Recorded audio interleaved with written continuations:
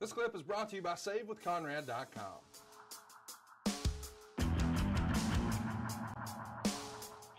Well, let's talk about one of the other headlines that happened here that has remained a mystery. It happened on March 24th, 1987.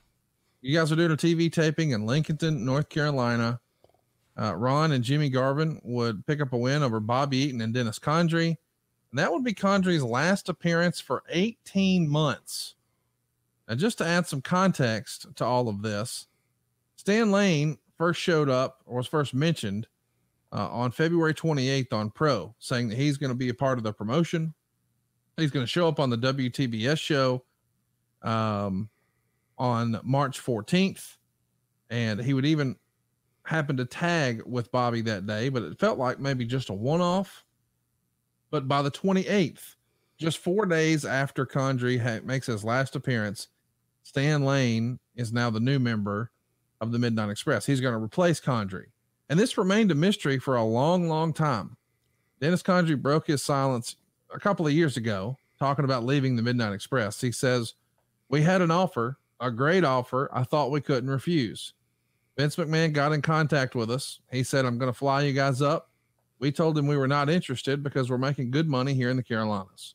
He said, I'll double it. I said, okay.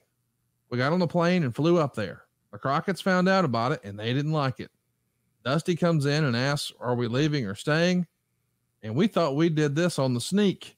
We thought we were sneaking around. Tully Blanchard went to the airport and saw us fly in, and he told Dusty, we made a deal with Vince while we were there in New York.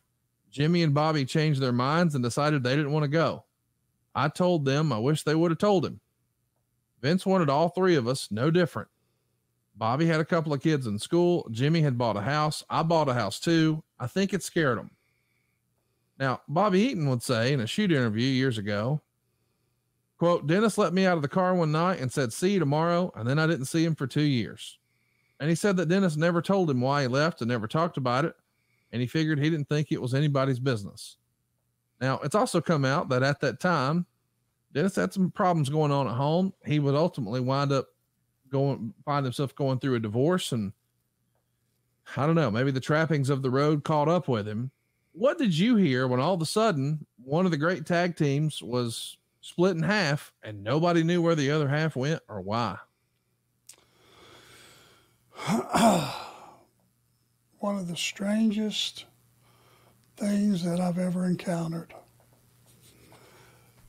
It's like one day he was there, no inkling that anything was wrong, and the next day he just wasn't.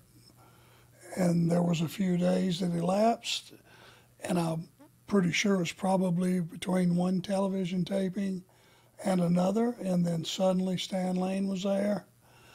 And it's, you know, Bobby was a very private guy. If he considered that Dennis's personal business, if he knew anything, he wouldn't have told you about it, because that's the way Bobby was. No one ever gave me, like, here's what happened. It's like no one knew. Now, I guess on that inner circle they knew, and that sounds like you got a couple of different stories there.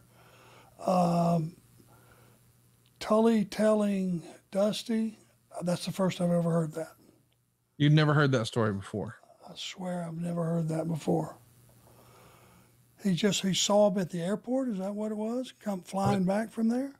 That's what Dennis believed. Did you ever hear that they met with Vince? Never did. Wow. I'll tell you, the timeline is curious because, again, Dennis's last date that he made for Jim Crockett was 4 days prior to WrestleMania 3. So March 24th, man, that's a big deal. The timing is curious and it still remains a mystery. We got to pin down Dennis. As from what I understand, he lives here in town, just right up the road from me. We got to get him on the show sometime, talk about the good old days and get to the bottom of, hey man, what was going on? But man, there's a lot of moving parts here in professional wrestling in March of 87 with Ole out, Lex is in, Stan Lane stepping into Condrey's shoes.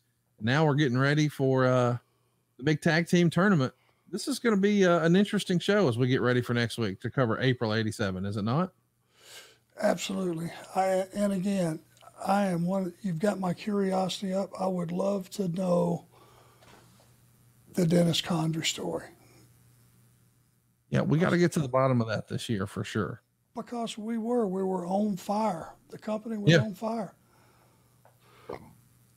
Love to know. Love to know.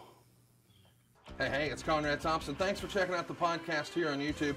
Be sure to hit the subscribe button and the notifications bell so you get a notice anytime we upload some new content. And go save yourself some money right now. If you're in a 30-year loan or you have credit card debt, it's not a matter of if I can save you money. It's a matter of how much. Find out right now for free at SaveWithConrad.com.